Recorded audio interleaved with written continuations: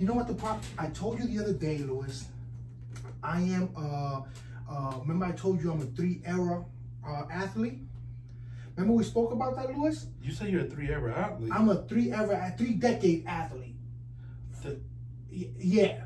And you're telling me these fucking kids got nothing on me when it comes to dancing, Louis? Chris, the one time... You know what obsessed me about you? I saw you dance 2 times. Then you saw me. You saw... Chris, I tore it up in Letty. Love you, Ma. Letty in Johnny's house. All you did was wear out the soles on those Jordans by having everybody clear back. We moved fucking tables.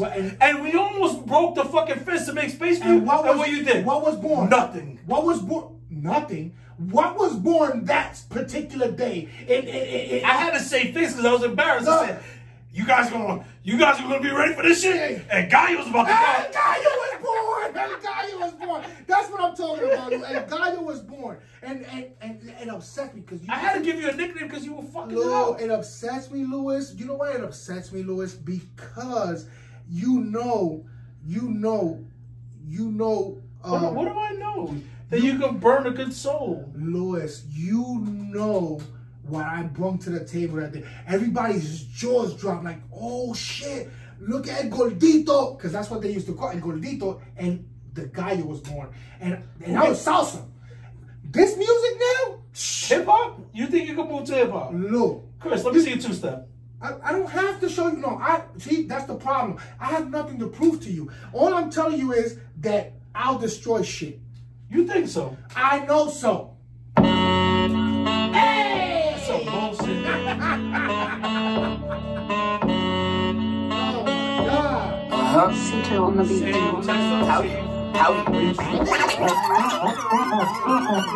forgot to call him again. What's up, everybody? Welcome to Breeze Shooters, the show that brings you sports, news, poker, and everything in between. We love the tweeters. Welcome back. Welcome back. What's up? Public service announcement, Louis. What's that? Public service announcement. PCA. PSA. PSA. All right. Only gangsters wear pink. I don't even like to call it pink, man. I like to call my shit salmon. You know what? I'm not even mad because if you're going to bring that energy for all the shirts you wear, I'm cool. What do you mean? Because, you know... Look, it is what it is. Matching drinks. So what's up, Chris? How's everything, man? Everything's good, man. Everything's good. Everything's it's lovely, man. And it's just life is good. Look. Life is good, man. Life is good. You have to enjoy every second of life. Life is very good. You're not lying, man. You're not lying. I love it. I love it. Oh man. What I was gonna ask you something. So how's the how's your dreams coming along? Oh, Lou. Ever since I discovered dreamstorming, my life has become much easier. I told you, I went home, I tried that shit with the lotto ticket. Yeah. I didn't win. You just started off wrong. Look, you started. I didn't win. Look, I went home, I said, Chris says, pretend you're cashing the ticket. Yeah. You get the money. Yeah. But I went to get the money. Pain in your face. When I went to go get the money, he said, no. See, that's I said, no, check it again. Run it again. You know when you told me about the... I said, no, scan it again. Why can I get... Listen, don't try to steal my ticket. I signed it back. Listen, Lou.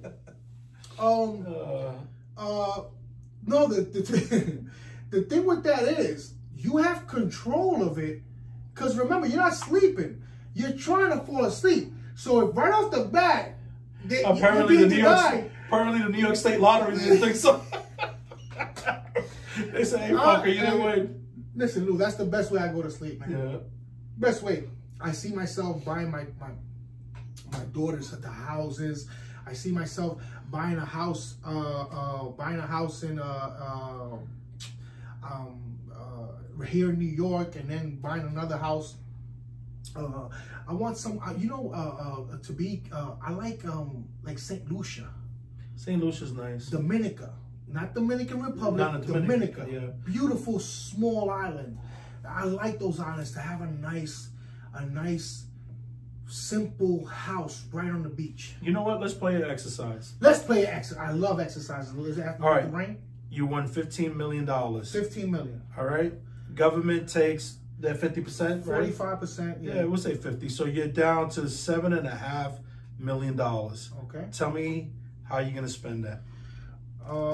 Okay. First off, it's a lump sum.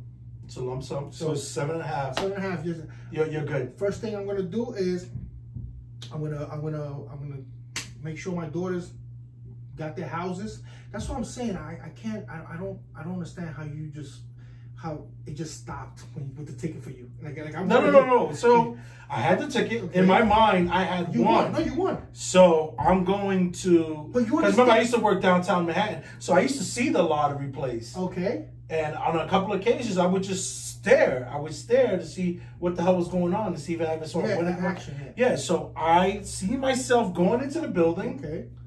I said, here's my ticket. And like in the store, La Bodega, they got the little scanner. He said, beep, beep, beep, beep. You know, the one beep with the, hey!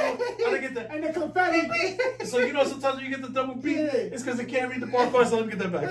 Yeah. Try it again. Beep, beep. So, make sure. All right, so how do you, right off the bat. You're going to get the $1 million homes? I don't know if it'll be $1 million homes, but it'll be nice homes, comfortable homes, very. Where? New York, Cali, wherever Florida? they ask me. Wherever they ask me, because wherever they ask me, that's where they're going to get their homes. A one-shot deal. One-shot deal. They don't owe nothing. Then on top of that, I set them up with a IRA or... How many kids you got? I got 4 girls. 4 girls, so let's say $500,000 each. So that's $2 million right there, right? $2 million. Okay. What else? You said IRAs. How much money? Now you're looking at the numbers, right? You're looking at the numbers. I don't like this exercise. Yo, I'm just wondering. Yo, because it's... No, can we go all the way through? You said IRAs, all right? You said IRAs. Okay, no, check that IRAs. All right, so we're just going to settle with the house. Let's just settle with the house first. What's next? You got to get a plane. A baller needs his own person. No. But now I can't. Start looking at the map, right? JetBlue is looking always good. You start looking. It's funny because I did this exercise with somebody, not Lotto, right? So the guy is a friend of mine. He's like, yo, when I retire, I'm gonna have $1 million. I said, man, that's nice. $1 million is nothing, though. That's what I try to explain to this person. He's telling me about the cars. He's looking at this, that, and third. So I said, all right, let's do this exercise. I said, let's give you a budget. I said, you're fucking up my dream, though. I'm gonna have to drink on that one. Yo, what was it? Chris, I think it was like,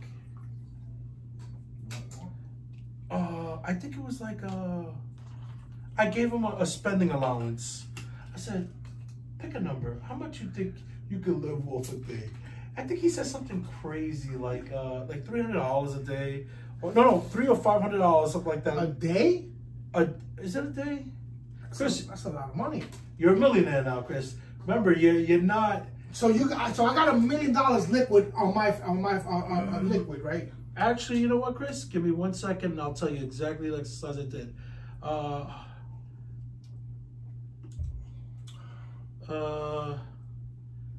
So I went to Google and I said, how long would $1 million last? But that has to do also where you live, Lou.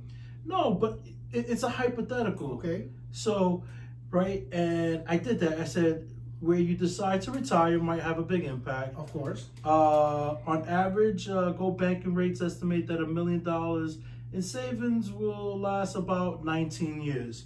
But the way he was spending it was crazy. So I just did some simple calculations. I want to say, Chris, honestly, I think I gave him like, was it $1,000 a week, which would make it $52,000? No, it was more than that. But it was a small exercise, and within 5 years, the guy was broke. Money was gone. And when I try to tell him, I said, listen, you got to think, you get that large sum of money, it shouldn't be like, what am I going to buy? It's how am I going to double this? How am I going to triple this? How flip it, yeah. Yeah, how am I going to make it sustainable? And it's funny because when you talk to most people, they just want to spend, and it's like, no, you got to reinvest that, and you got to kind of hit the brakes and be like, all right, what's my long-term goal? Is to never work another day in my life, to be financially secure. So what the fuck I'm going to do? The best thing you need to do is, like, if I won 7,500, 7.5 million, I would disappear. I would go take a nice 2-month vacation, and I will fly in the best financial guys in the world. I would like, all right, what options you have?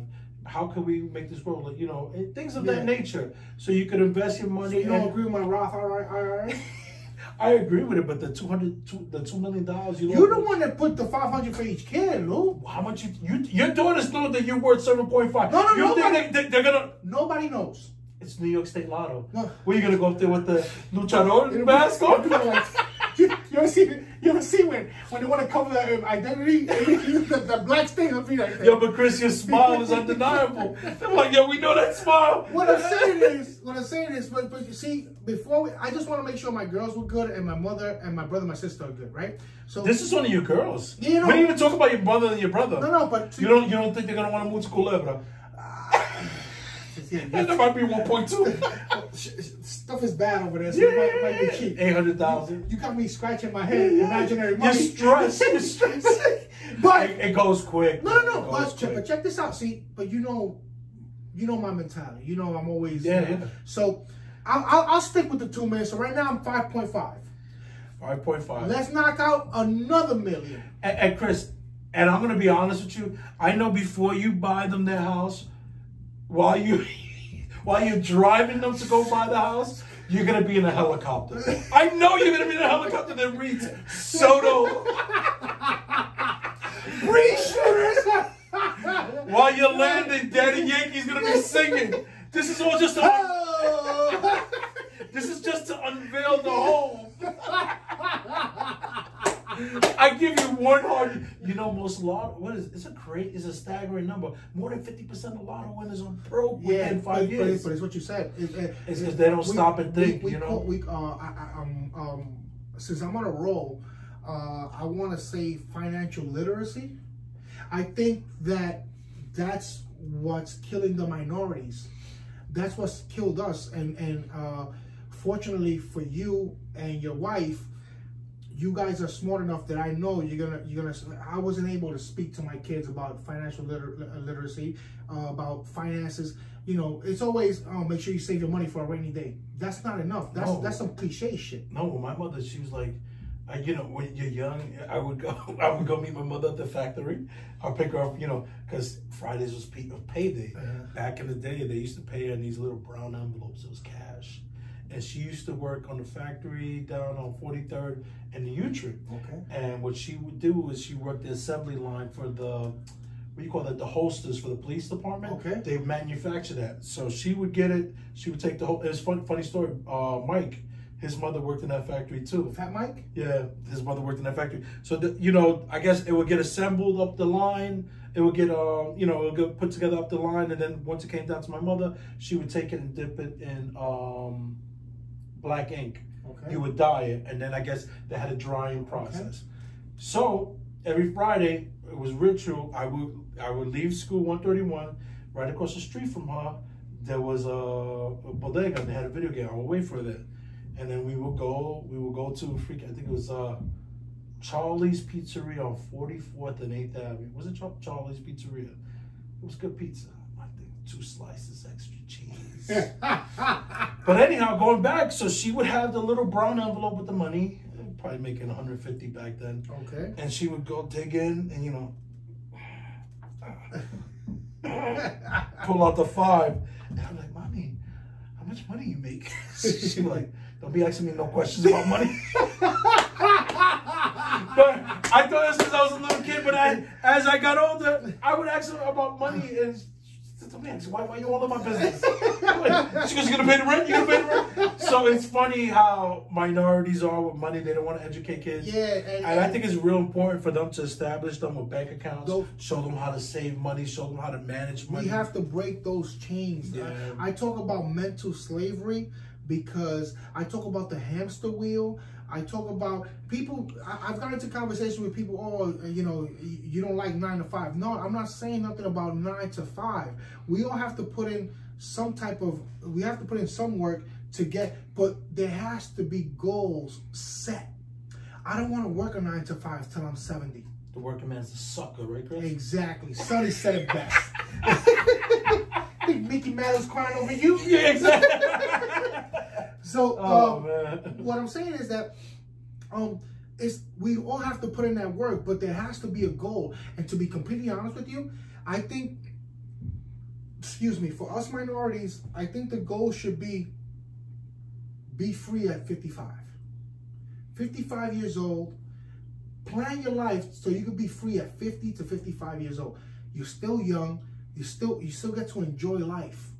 You know, when my father passed, I got so upset and so angry. My father worked all his life, Lou, all his life. Society's rules, he did everything right. He took care of me, he helped people, and he retires. 2 years later, he passes away. You know what? That makes me, I'm like, no, it can't, life can't be this way. There has to be a better way. So what you do is, you work that 9 to 5 because you have to, but there has to be a plan where at some point, the money has to work for you, not you for your money. That's the key thing. And that's a valid point. And the problem is that with society, I guess as minorities, sometimes you're made to feel that you're not as good if you don't have certain things, materialistic yes. things. So I think once you cleanse your thought process of, I'm good. I don't need nothing to define me. I'm good. I'm gonna take that money and I'm gonna leverage it for something bigger. Or understanding the power of your dollar. And that's more of a collective conversation, because I think as minorities, if we realize the value on our purchase dollars, we could leverage things that we're in control and we're in power. Right now, you're just a number. That's what you are. You go to the store, you're just a number. I promise you, Lou, and this could be a little exercise if you want. I promise you, if you write down, we're not calling nobody out, all the people that you and I know, and we know most of the same people, they have Cuban link chains and they have bracelets and Rolexes. I bet you 99% of them don't own the property, don't own real estate, don't own a house. Yeah. That's the problem, because you just said it. We'd rather look good to show off to people that, oh, a chain's gonna define that you made it? Mm-hmm. No. That chain, a few years back, I went to check how much the Cubans, it goes from 8 to 10,000 depending on the length and the width of the thing. And I'm like, that's close to a down payment to a house. That's when I look at these young guys, I'm like, listen, I know kids that go to clubs, Chris, without nothing, drop 3,000. They hustle. Yeah, of course. And listen, I'm not knocking nobody's hustle. No.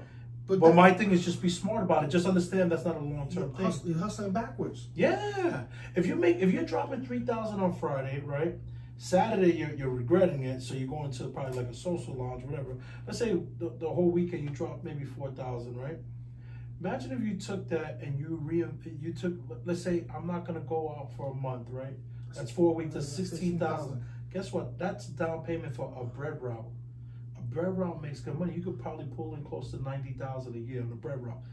You don't even have to drive the fucking truck. You get a guy to drive your truck. You sit back. You're making money there. Now you chill. You resume doing what you're doing, hanging out. The third month, you say, you know what? I'm gonna stay back. I'm not gonna go out this month.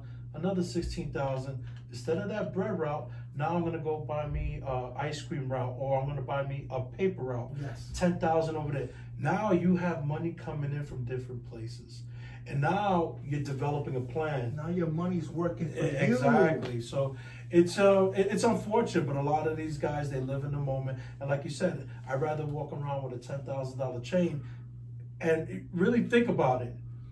Anybody could get had. I don't care how bad you are.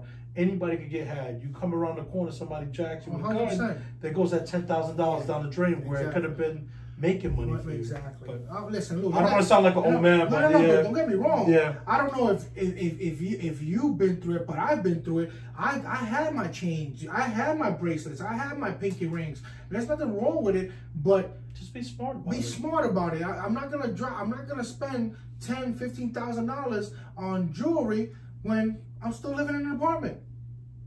That makes no motherfucking sense. And it's not to say that you can't live in an apartment and still have jewelry. You could, but if you're making, if you're making money like that, what do you call it, disposable income like that, you should really think, because that wave is not going to last that long, and it never does. I've seen so many dope boys and so many hustlers in my life that they're riding nice and high, and they think it's going to stay like that. It's a wave. Somebody else is the man, and it comes, you know. Cat Williams had one of the best lines I've heard. He has a few, but one of the best lines I've heard in one of his stand-ups, he goes, if you were slinging weed in 10 years ago, and you still slinging weed now, 10 years after, we can't be friends. We can't be friends, because but maybe do some crack cocaine or move up in life. But maybe he's moving more weight. But that's what he was talking about. Yeah. But if you're still in the same level, we can't be friends.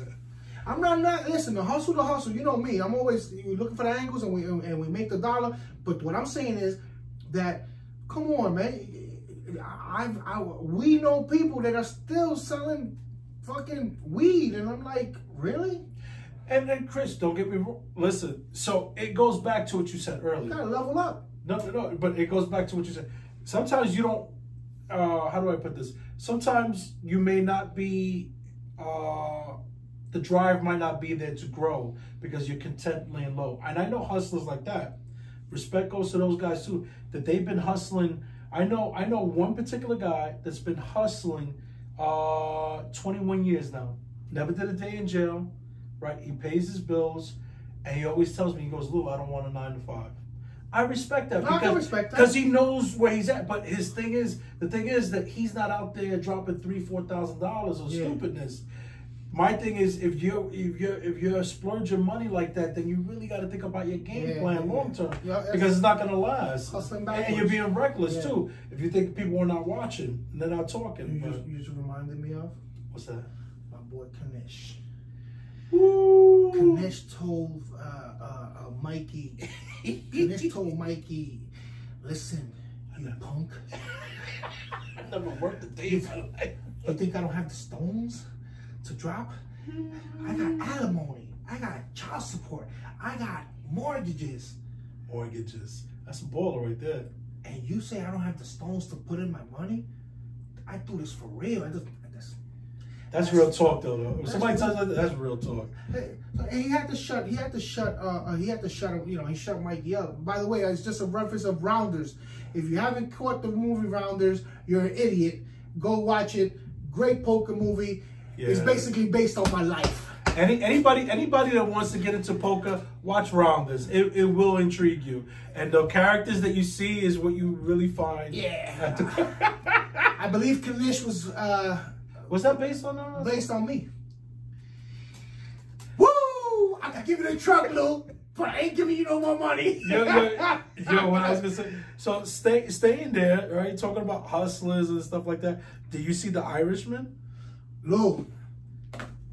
Scorsese. He's the best. De Niro, Pesci, Al Pacino. Yo, even Ray Romano killed it. He bodied it. Ray did a great job. Yeah. Ray did a great job.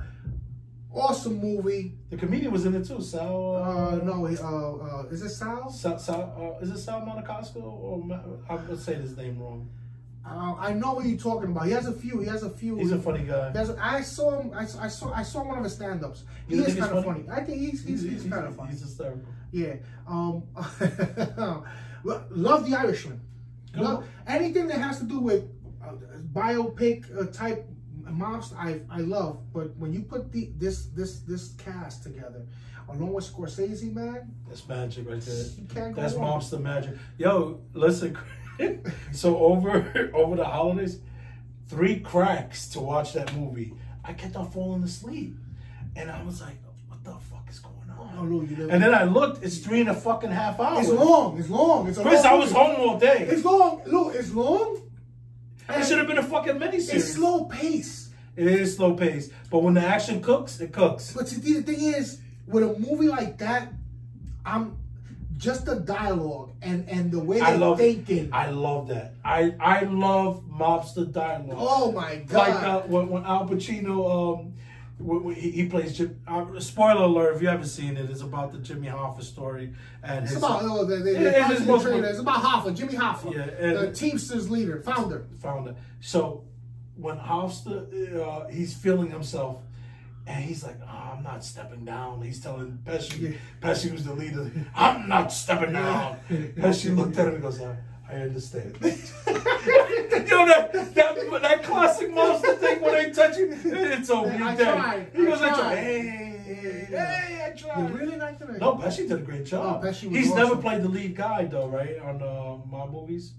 He's always the hitman. No, but see, in Goodfellas, he had a crucial role, even though it was about Henry Hill. No, don't get me wrong. His roles have always been big. Yeah. What I'm trying to say is like he never played like the capo, the big boss. He's always played like kind of the hitman on the way up. I don't think so. It allowed him he to was. be Yeah, no, he was a he was a big boss. He was a big. Yeah, he was. There was another guy that was bigger than him, which was what's his name? Harvey Keitel. Harvey Keitel. Keitel, I like him. He's good. Keitel is good. He's good. He was good in Pulp Fiction. Oh, Was he the Fixer? The Wolf. The Wolf. Oh, Yeah. Pulp Fiction, man. Yeah. Do you pay houses? You get back to me on that one. No, I loved it. I love, because the thing is, the first Hoffa movie I saw was with Jack Nicholson. I loved it. He did a good job too. There's a couple of movies out there, but the Jack Nicholson one was real good.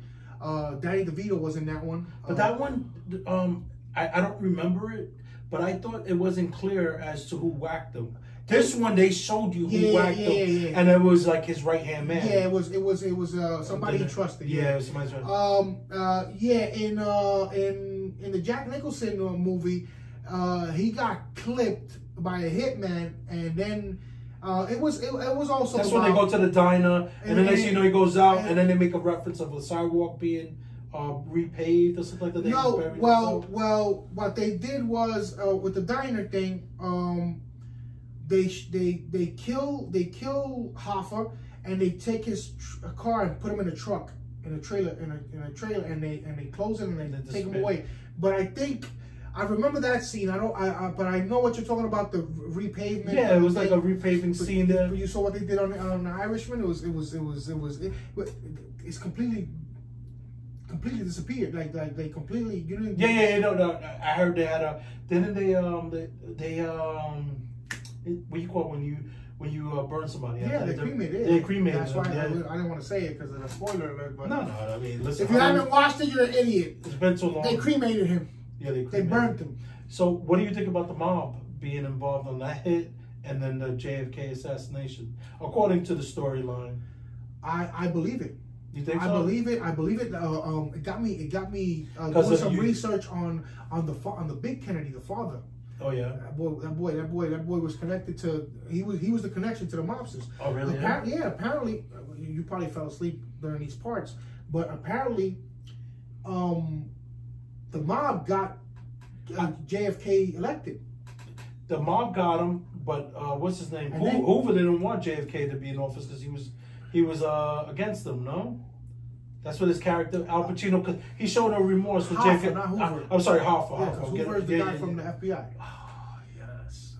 Yeah, no, but Hoffa wanted him to... Because they were going out. See, the thing is, it was a conflict of interest. Am I right? Yeah. So it was basically along those lines where the mob was good with the Kennedys because they were gonna help them. They were gonna use each other, but the Kennedys were attacking the Union in Hoffa. So that was the conflict of interest. And at the end of the day, a Union leader who I want in my pocket, a Union leader or the President of the United States. Yeah, but that's when Pesci. That's when you saw Pesci. Yeah, but at that time Hoffa was huge. They said he was like bigger than the Beatles. He had the biggest at that time. He had the biggest union with the biggest members, and the thing is, like the Jim Jones, the Kool-Aid dude. Whatever he said, they would do. Yeah. So you know, so that's what, and he was feeling himself. He said, "Fuck that." He said, "I'm not. Yeah, I built this. Yeah, it was yeah, great. Pacino did a really good job. Great job. Pacino did a great job, and De Niro, one of my favorite actors, if not, he's top 3 in my. So you have De Niro over Pacino? All-time work. I personally like De Niro better. I think De Niro for mob movies is phenomenal, but I think full range though it might be Pacino. I think you know what it is, because I've seen De Niro in very similar roles. Pacino, Scent of the Woman, he was great. I don't know if you saw that movie. Yeah, Scent of the Woman. Frankie and Johnny. I didn't see Frankie and Johnny. Carlito's Way. Carlito's Way. Yeah, no, so like he had me convinced in Scarface that he was Latin. I thought he was Spanish too. Yeah, I mean, so the guy, he's really good. I mean, De Niro kind of stays within his character. Yeah. He doesn't like I guess he. It's either Irish or Italian. That's the Yeah. No, but like I said, the thing about me for me to. If a character moves me, if a character moves me, the actor, I'll put him in a high place. And I got Denzel up there too. And Denzel, if you look at it, Denzel is he's not. And like I said, Denzel is my top 3 also, but he's sort of what you're talking against. Denzel is not very versatile. You don't think so? He could play. He could play a sweet. Think about it. The only thing that he came out of character, he won an Oscar with. Training Day. No, I think Training Day was. There was no denying it. You had to give it to him for Training Day. But Philadelphia, I think he got nominated. A lawyer. Yeah, but he's very passive. The Equalizer thing. The Equalizer, yeah. He's a hitman. Safe House was decent. Safe House was good. Yeah. I put him in the same, like I said, top 3. Like De Niro also, like he knows, and with Training Day, he really came out of character, and it was awesome. Training Day is great. I'm surprised they never followed that up. Well, he got shot 115 times. So how are they gonna follow it up? Chris, how do they do it now? They give you the prequel. In the street, like they made De Niro look young. Oh, tell me that wasn't crazy. And the thing is, I knew he was gonna look young because I put on YouTube, I saw Jimmy Fallon interviewing De Niro, and they said, how do they do that? And he started explaining, but amazing work. Amazing technology. Amazing work. You know what's hysterical? That scene when the butcher, I think roughhouses his daughter, so De Niro goes to give him a beatdown. You see when De Niro's stomping a guy out, he has to like take his time. Oh, he's like, oh, this is. It's not bad. It's not a fast stomp. Then the guy on the floor is like, all right, my hand's here. And De Niro's like, oh, this is gonna fucking hurt me tomorrow. I'm like, yo, that shit had me dying. Yeah, I did notice that. It was a little, like I said, the movie was great, but that right there, that got me thinking. De Niro's up in age, man. Yeah, no, he's in his 70s, man. He's in the 70s. I saw Pesci's up there too, man. Yeah, Pesci's up there too. I saw a quick clip of Clint Eastwood. Clint Eastwood is 90 years old. Yeah, he's in his 90s. I saw him in Ellen. And he's still going strong.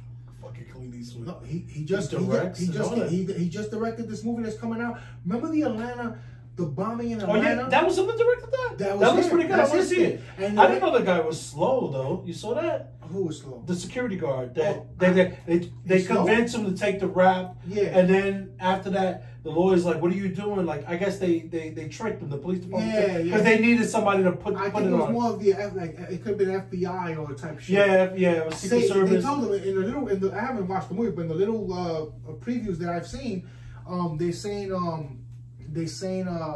say it again. There's a bomb, and they're making them repeat it. So the funny thing is, I totally forgot about that incident, and Clint Eastwood said that the security guard, he's a national hero. Like that's what and his story needs to be told. It's crazy stuff. No, but he was picked up as a hero, the person that discovered the bomb, and then later afterwards they couldn't find who set the bomb, so then they kind of flipped it on him, and that's when they convinced him, like, hey, say you set the bomb. And then they were messing with him, and then after that, he's trying to fight for his justice. But, crazy stuff. Oh, I didn't know Clint Eastwood. Wow, freaking guy is short, and his wife is amazing, Latina. Get the fuck out of here. Meanwhile, I thought he was a racist fuck. No, because like Gran Torino. Ever since Gran Torino, I'm like, this motherfucker's racist. Man, wasn't that a great movie? It was good. It was good. You know. I know. That's gonna be alley. I know you like that shit. Do you see that book? The movie I told you was the Great Book. Lou, I swear to you, you gotta see it. I know we're old, and I know we're old on this movie because it came out last year, won an Academy Award. But I stumbled across it, and the lead character is I forget his name, but he's in a lot of movies. But he's from the Bronx, and he's a hustler. You know, the motherfucker, he lost his job, so the comedian Sal Maniscalco, yeah. He tells me, he goes, I know how you can make some quick money. You got $50. Let's go to the diner. They start doing a hot dog eating contest, and the guy beats the guy. But anyway, long story. He's on a job interview with the black guy, and he goes, yeah, what's your name? This, that, and that. And then the guy goes, they call me Frankie the Lip. He goes, why do they call you Frankie the Lip? He goes, because I can talk myself out of anything. I said, that's Chris. That's Chris. Oh, man. Oh, my God. Sebastian, because I keep... There you go. Sebastian Manis... what the fuck is his name? Let me see his name, man. These fucking... all these vowels, these fucking Italians. Sebastian Maniscalco. Maniscalco? Yeah, there you go. Funny dude, though. Very funny dude. Maniscalco. No, he's funny, though. He is. And he kills that role, too, in that movie. Yeah? Yeah, he's good. His stand-up is very funny because it's about family shit. He talks about his relationship with his wife because she's Jewish. And he goes like, you know, he goes, I'm Italian. When we eat, we fucking eat. He goes, we taking bread, we're dipping. He goes, when he married his wife, he got with her, he went to the house, they're like, we're going to have supper. He goes, supper? He goes, there's no fucking food. He goes, you call this fucking food? He goes, you call this food? He's a trip, man. Staying along those lines, you see, it's fun, and I'm not too happy that I'm saying this, but I'm saying you're criticizing us of being late and being old about a movie last year. You know what I saw this past weekend? I saw the movie Interstellar. I don't even know what that is. That's the outer space movie. Yeah, right? it's 2000. Brad Pitt? It's not Brad. No, that's Ad Astra. I haven't seen that one. Oh, okay. The one I'm talking about is Matthew McConaughey. Oh yeah, Matthew McConaughey. I like him. He's a good actor. Very good actor. This is about quantum physics. And Lou, I saw the movie. Another long movie. Not a lot of action, but it talks about time. It talks about the physics about with the deja vu thing. They're basically saying that a parallel universe.